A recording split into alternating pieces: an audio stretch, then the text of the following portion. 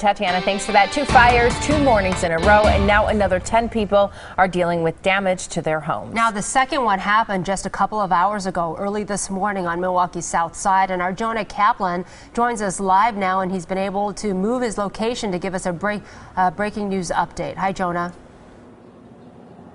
Yeah, Susan, good morning. Pleasant good morning, everybody. Some of the neighbors here allowed us to come to their backyards so we can get an up-close look at exactly what happened. This is the back of the home here at 11th and Lapham.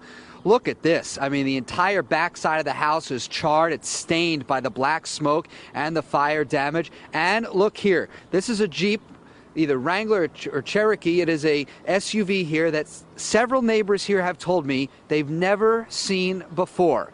Police not confirming this information that this would be a stolen car, but neighbors here telling us today that they've never seen this car before. But take a look at some of the video from earlier this morning. This fire sparked at about 3 a.m. and firefighters confirm this turned into a 2-alarm blaze because of the proximity of all the buildings. There are 3 buildings, 3 homes that are very close to each other, maybe 5 feet maximum in between each one.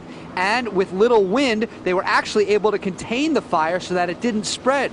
Without that strong wind to blow the fire over, they were actually able to, again, limit the damage to one house. Still, 4 families displaced, 10 people now homeless this morning, only 1 person injured. As we bring it back now, you can see again heavily damaged on the back side. This car charred out completely, and neighbors telling us again they've never seen this car before. This is 11th and Lapham. That second fire you mentioned, the one that happened yesterday, that's only a half mile away, 9th and Scott. And this morning, police were confirming that fire was started by a stolen car that sparked and ignited that blaze.